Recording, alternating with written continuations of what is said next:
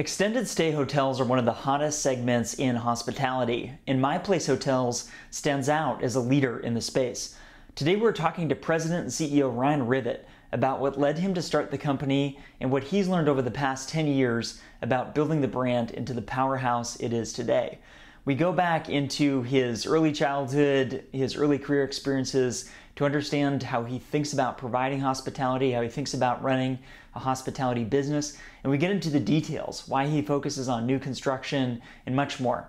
So whether you're looking for inspiration on how to start a brand new hospitality concept, if you're looking for the keys to scaling rapid growth, or you're just interested in extended stay hotels, stick around. You're going to learn a lot.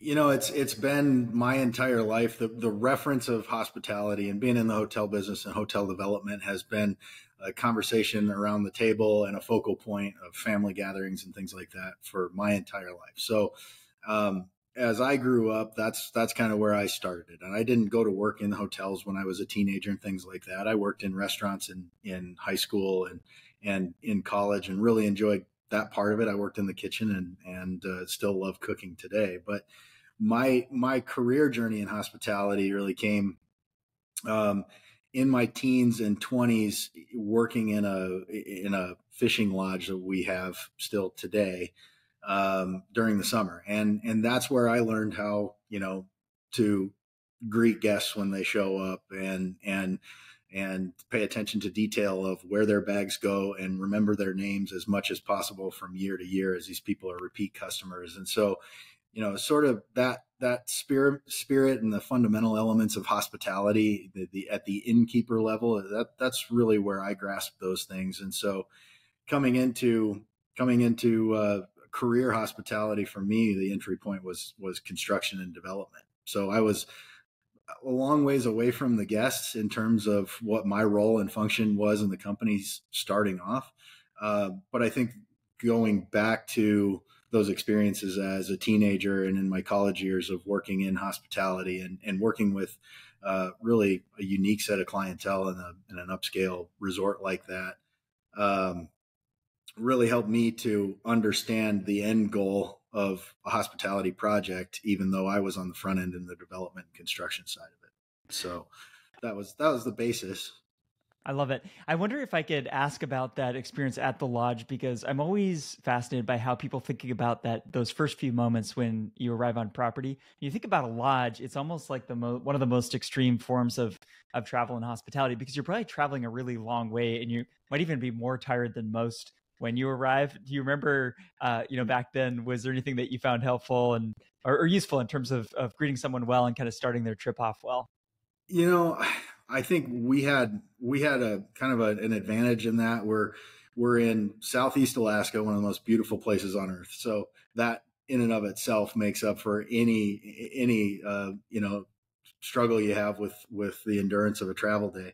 And then when people got there, the lodge is on an island. It's in a really unique setting. So you're out and away from everything. And so I remember people being exceptionally excited when they showed up. I remember being very particular about a lot of things. And so for me, it became, again, the attention to detail became the most important thing. I learned pretty quickly that if I greeted somebody at check-in and they told me their name and introduced themselves, and then the next morning when they walked into the lodge to get breakfast, I said, "Hi, Steve." They recognized I remembered their name and it made a difference. And then the following year when they came back again, if I could remember their name, that was a really big deal. And so, I think that was a big part of it was introducing yourself to the people as an employee. As in my younger years, I was just the guy who was carrying bags and cleaning fish. But what I think really helped was to quickly interact with people and treat it as if you were showing them around your house. And that's really how it felt. It was, "Hey, welcome to my place. I want to show you a good time the next few days."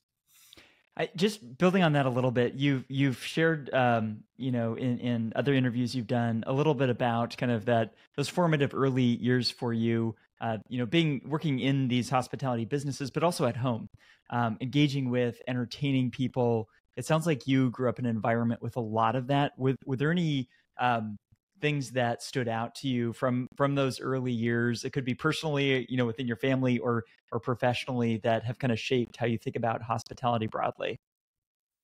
Yeah, I think a lot of it for me was that um,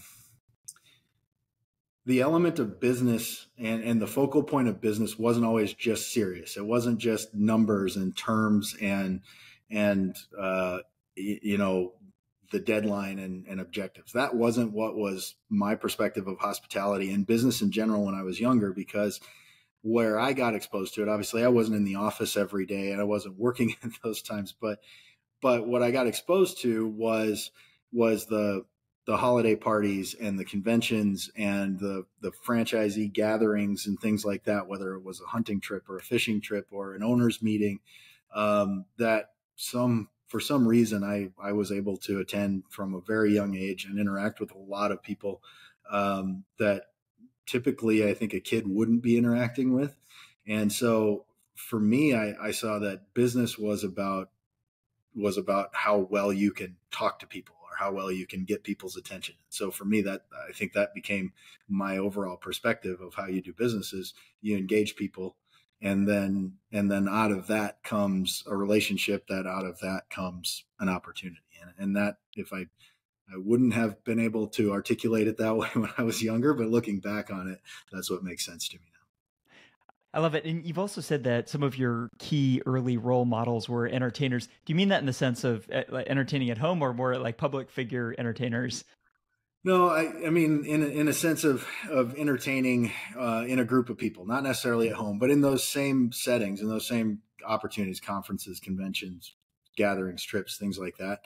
Um, I just remember there's a lot of people who really intrigued me, whether it was my grandfather and the way that he would carry a room and tell stories. But I think the entertainers that I could reference the most as I look at my memories of younger days and earlier parts of the career, and even today for that matter, there's some people that I really gravitate towards. They're great storytellers, and out of that comes the entertainment. But you also find connection through storytelling, and I think that's a really big advantage for people who are capable of just sitting down and telling a story. You can weed through the introductory phase and get into the how do we do things together phase pretty quickly. I love it. And your grandfather, of course, was the founder of Super 8, the incredible hotel brand. You mentioned his ability to carry a room. You talked about storytelling being important to that. Were there any other attributes that just spending time with him, you noticed that helped him in that ability to carry the room and provide that environment for people? Yeah, certainly being passionate about what you do. I mean, when you live the business that you're in, and the profession that you're working to be great at, it's really easy to talk about. And so in that, it's not too difficult to captivate people. I think he would say, if you asked him, he would say he never enjoyed public speaking and he wasn't ever any good at it. And I don't know that, public speaking is all that much fun for me, but in a group of 8 or 10 people telling a story and enjoying learning about them, I'm very comfortable. And I saw that, he always was too. And a lot of those storytellers, that was the biggest attribute that attracted you to them, is they were just really comfortable in conversation. I love that. And it's always fascinating to watch how different threads connect through our lives, right? And so those early experiences, things that you saw there, and people who are listening to the audio won't be able to see this, but we're looking at just gorgeous trees. We were talking about before we hit recording, started recording the kind of the entertainment part of your facility. Tell us a little bit more about that and kind of why did you prioritize that as you thought about your corporate campus? Yeah, it's always been part of the culture since I was younger. As I said, I mean, bringing people into town. We live in Aberdeen, South Dakota. There's a lot of people in the world who have never seen or know and don't know anything about Aberdeen. You say something about Kansas City or Omaha or other places in the Midwest, and they have some frame of reference. But you get more rural like we are, and it's always surprising. We had a group of people here last week that were from Maryland, Virginia, part of the country, and they'd never been out here before. And so you get those people in here, actually in another group that was from Phoenix. But so both sides of the country converging on the middle of the upper Midwest, and I get here and go, wow, I thought it was cold here, and it was 95 degrees outside. We have a ton of green trees. We have really beautiful landscapes out here in spite of the fact that it's pretty flat. The fact that it's flat and the fact that, we're in the upper Midwest, if you go about 100 yards that way, you can see for probably 5 miles because there's hardly any trees either. So it's just a totally different perspective than you get in a lot of areas of the country. And so when we bring people here, it's more than just a meeting. It's an experience. It's an exposure to a culture and a demographic of people that often are very easily perceived to be different than what you find as you head east and west from here. And so in our facilities here, we really enjoy bringing people in and having, I'll say, not necessarily a meeting, but an opportunity to share meals and tell stories for a couple of days. And that's really the basis for it. So the venue we've got here is a really great spot to do that, both indoors and outdoors. We're mostly indoors in the wintertime because it does get cold, but outdoors in the summer is great here. It's a beautiful place. I love it. One other element of your career journey I want to touch on, you mentioned getting into construction and development. How did that come to be? Were you curious about this, or was it an opportunity that presented itself?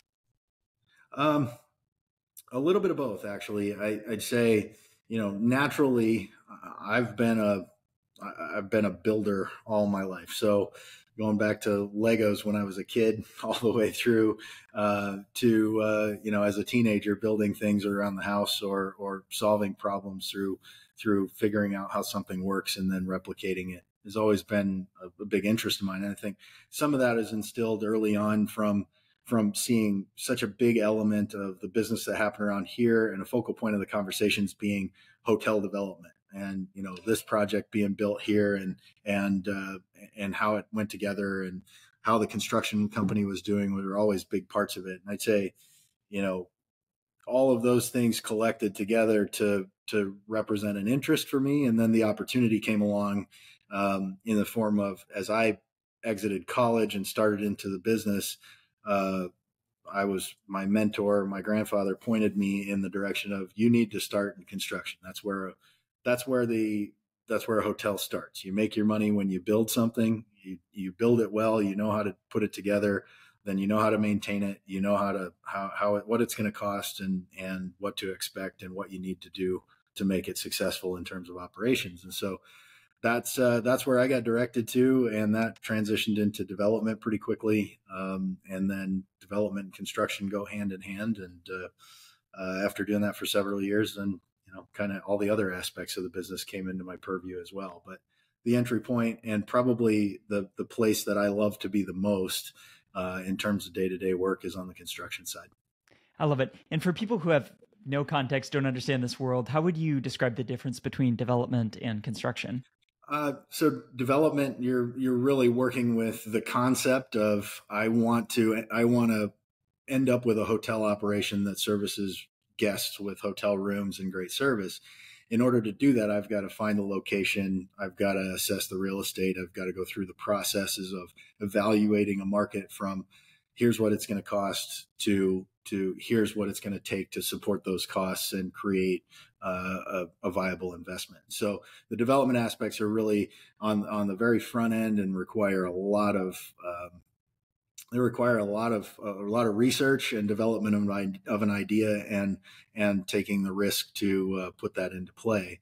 Whereas construction is really the nuts and bolts and mechanics of the design and concept, and bringing it to fruition. So I think our hotel business and business that deals with tangible assets in general is really unique that way. And then you have those three completely separate components of the theory and concept that leads to the compilation of materials and labor to create the physical product.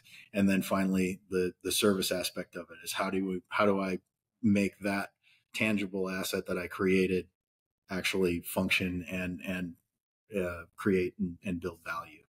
So I love it.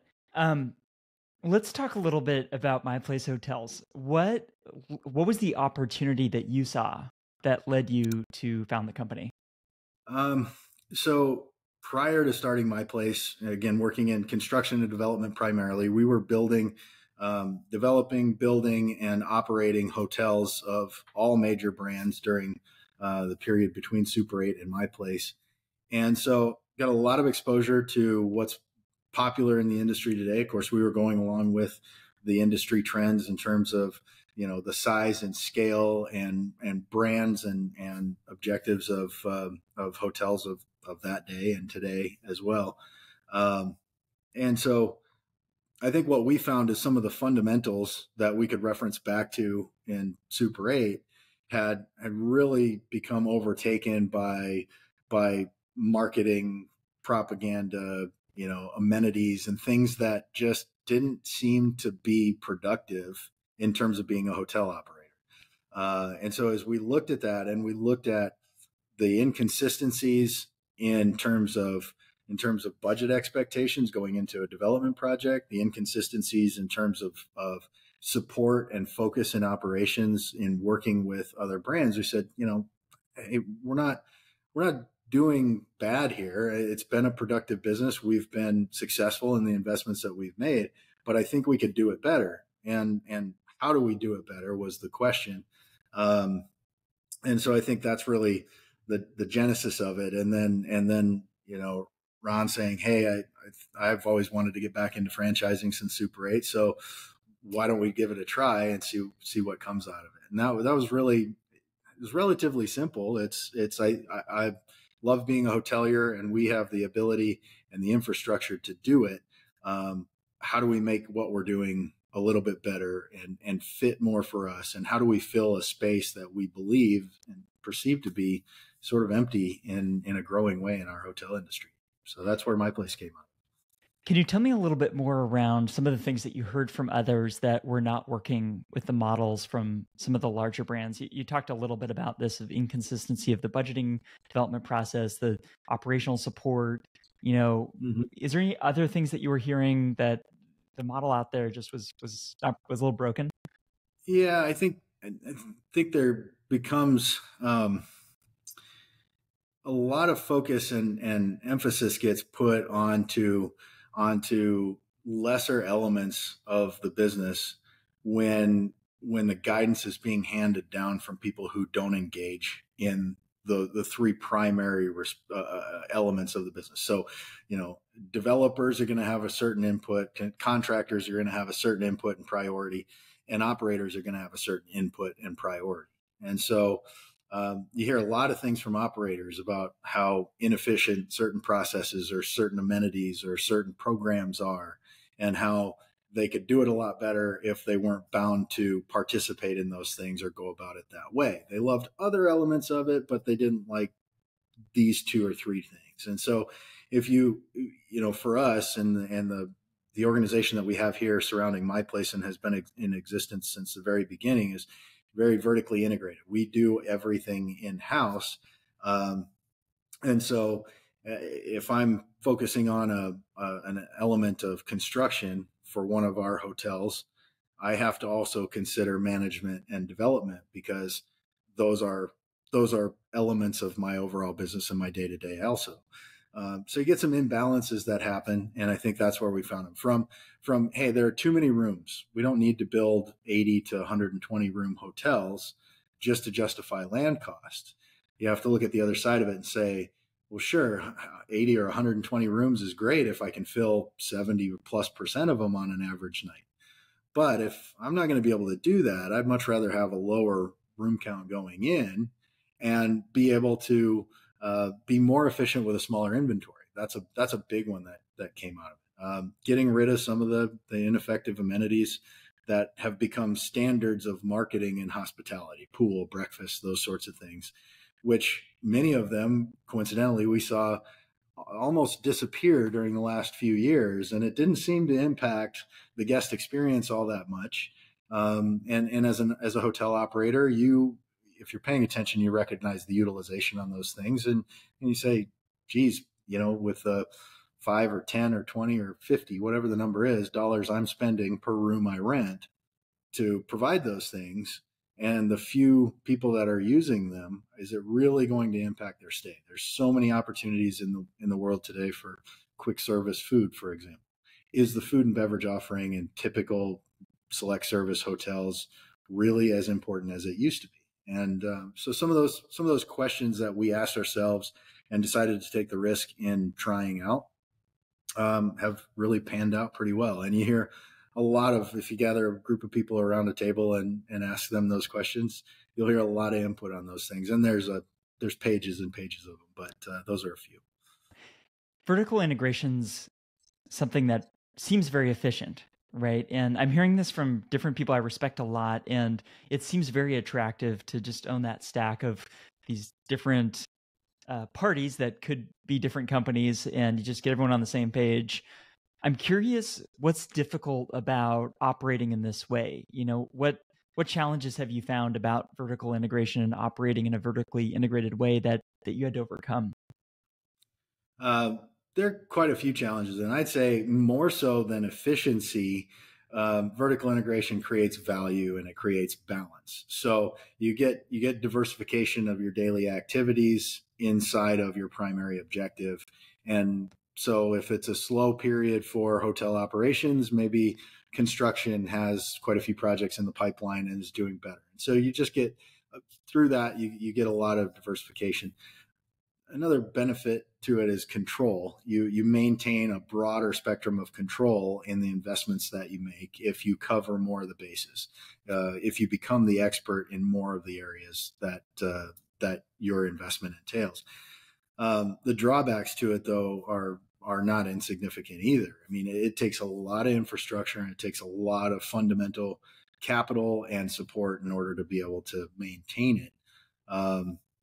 And you have to be able to attract good people. You have to find experts in every aspect of your business. So while that's a great thing to have them, it's not always easy to find them. And as a leader in an organization like that, you're definitely challenged to become as knowledgeable and as proficient at every one of those areas as you can, which is not outside of the realm of stressful on a lot of days. Requires a lot of ability to take risk. And I think there's a pretty significant element of risk involved in a vertically integrated organization because you don't shift the responsibility outside at really any point. I mean, or there are very few, but it's very rewarding though. I wouldn't have it any other way. It's what I was exposed to from the very beginning, and I really can't say that I know anything else. But I can definitely see from the inside out that there are other ways of going about it that people are very successful at. This is just the right one for us. I love it. And I imagine there's a certain sense of knowing yourself, knowing what you're good at, the people around you are good at. And that takes good judgment, right? As to operate out of that. But I also appreciate you breaking that down. I want to stay on this theme of what you've learned, because for me, my place, hotels, is a really interesting story because it's newer than some of the other larger companies out there, but it's not new. You've been going a good 10 or so years. You have critical mass hotels across the country. I imagine a lot of learnings from operating over the past decade. Is there anything else that I guess kind of themes or broad learnings that have stood out to you as you reflect back on the past 10 years in terms of how you've seen your model play out? Yeah, I think one of the most rewarding attributes to my place at this point is that we have really had to change very little about the design or the concept or the operating model over that initial period of time. I think the thoughtfulness and the knowledge that was input into the concept at the very beginning has really proven out to be sustainable, and that's been extremely rewarding. We've obviously changed little things, and you're constantly tweaking and constantly growing in your understanding of the product and finding better ways to do things. But it's been really rewarding not to have to change a lot of things. We've learned that consistency is something that, you can have it, but it's very difficult to talk about. I can say hey, let me tell you how consistent these operations are. Let me tell you what you should be able to rely on in terms of a capital budget or an operating budget in these hotels. And people say, oh yeah, that's great, but until they really experience it, then they really don't understand until they do. And I've had franchisees come back after building and operating their first one and say, I see what you're talking about now. And it really is. It's that substantially different than what has been the focal point in hospitality franchising for so many years that it really it's an adjustment for sure. I think finding out that we hit on several things and the most fundamental things that were sustainable has been really great. We've also learned that technology is exceptionally important, and our ability to identify a need for expanding or modifying technology has been one of the biggest challenges that we've faced over the growth period, or this initial growth period. It's hard to understand how the simple act of renting a room can be so reliant on technology, whether it's from the sales and marketing and reservations aspects of things to the analysis of operations and the minutia of efficiency management within operations that we're so reliant on technology for. So, starting a hotel brand and building that is not an easy thing to do. But I think it's been relatively easy for us, if that's an appropriate way to characterize it, just because of the amount of forethought in it and the ability to be nimble as we've gone through the process. So learned a lot about technology and its impact on hotels over this period. Learned a lot about what consistency really means in operations and in investment. But really the guests, what they're looking for, what makes them happy, keeps them coming back, what's attractive, really hasn't changed much. I think that's fundamental. And we as people, what we're looking for in hotels, maybe it's a little different from, specific resort destination or convention property to another. But when you look at the cross section of hotels that we find ourselves in, I think guest expectations and demands have maintained themselves pretty well for a lot longer than we've been in the business. Interesting. I want to go back to something you mentioned, an observation that you had in the years forming this brand where, with other brands, operators said that there's a lot of inefficiencies that they saw and things that they could do better. I imagine this is a very challenging thing to balance of the consistency in building this brand model while still being attentive to what your teams on the ground are noticing and opportunities they see for change. As the leader of the company, how do you think about balancing those two things? They feel in tension, or they feel like they're pulling in different directions? Definitely. I think creating or finding that balance among a team, and finding that balance with the support systems and the people desiring to be supported really comes most naturally by asking questions, right? So creating an idea or creating an objective and then going and pushing it out there for people to try doesn't necessarily work unless prior to doing those things, you've gone out and asked enough people, how is this working for you? What would this look like if you tried this differently? Have you tried this and this and that in order to see where it works? And people are creatures of habit, right? So unless you challenge them to change something that they're doing, they don't necessarily change it. And so asking those questions really expands the purview of people on both sides. And as you kind of, it doesn't always happen, but when you find people on both sides of that equation that are willing to expand their purview and say, oh yeah, maybe I could try that, you find them coming a lot closer together. If I have somebody on the support side that says, here's how we need to do it, and I'm telling all these people that they need to do it this way and they're not, what's happening? And I say, well, have you engaged them by asking them what they think about what you're saying? And so the conflict is really when it's binary, when that relationship is binary, it doesn't work. It breeds that conflict. So you really have to create, a multidimensional arrangement or engagement in order to try new things and see what works and quickly move out of them when they don't. I think that's a really key element of it, is not staying in it too long when it's not working. I love it. Zooming out for a moment, if you look at a map of your hotels, it's beautiful communities across America, right? But a very very very diverse communities, right? Just all different parts of our country.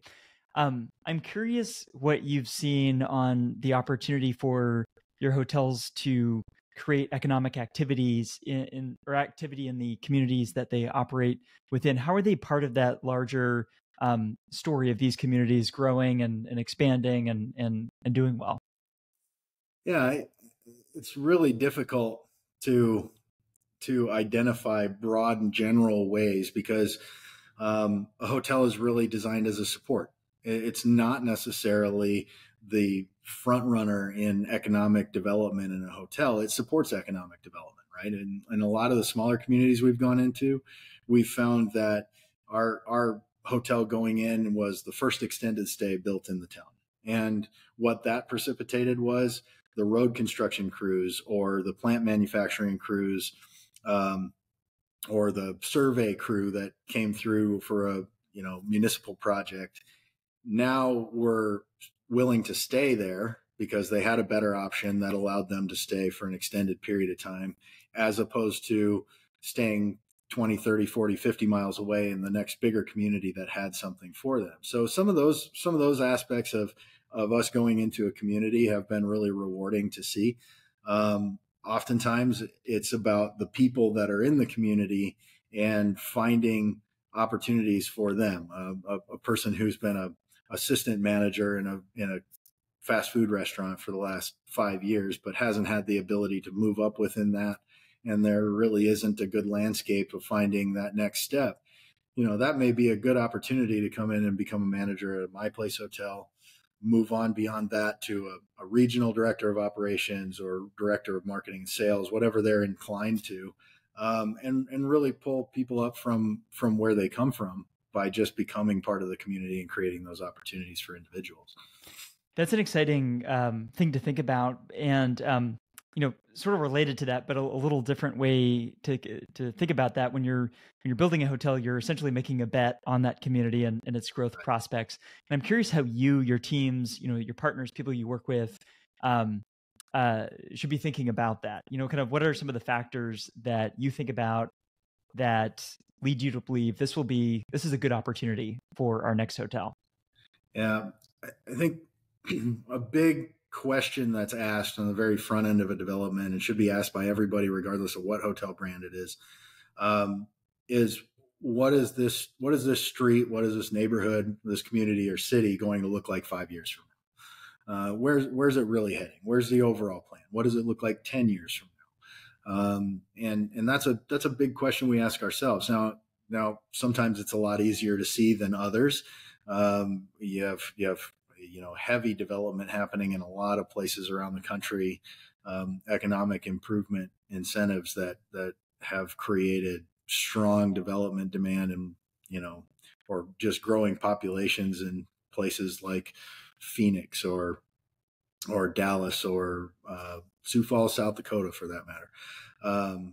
Really make it easier to see where the community's heading, what kind of prioritization is happening with respect to infrastructure, attracting business, attracting leisure, attracting entertainment. Some of the smaller communities, it's a lot more difficult to see. And what you really have to look for is where's the consistency? How consistent have they been? Have they been a boom and bust community, or have they really been a pretty confident, slow growth, stability type of market? And both are very viable and both have proven to be very successful over the years. But there's a different approach in each one of those too. And so the idea that you don't just go in and say, how well is the hotel, what does the star report look like in any given market, and what are the competitors, how do they look, and when is Amazon moving in or something like that. You can't just ask those kind of granular and very pinpointed questions. You have to ask the overall questions of what overall does this community look like, and how could I, if I'm going to own this thing for the next 40 years, what should I expect, and how should I program my investment that way? And I think some people leave that part of it out. They kind of focused on very narrow short term. And a lot of developments and a lot of investors that work with us and in other places are focused on 3 to 5 years, and they want to keep moving. But regardless of that, there's always a potential that you might have it for longer. So make sure that you're doing it the right way for the long haul is important. I love it.